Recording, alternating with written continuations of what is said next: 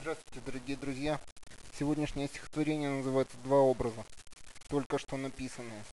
Жила красавица одна в соседнем городе. Она пленила сердце вмиг мое. Я подобрал слова к ней и аккорды, но далеко мне было до нее. Она была уже близка к вершине, недолго оставалось ей идти, а я застрял почти на середине такого трудного, дождливого пути. Два образа: принцесса и скиталец. Она при всем, а я почти никто. Кольцо мне обручальное на палец, а детей не удастся ни за что. Вот и ушло чудесное мгновение. Она близка ко мне, я так далек. На память лишь осталось вдохновение, пришедших в один миг прекрасных строк. Спасибо!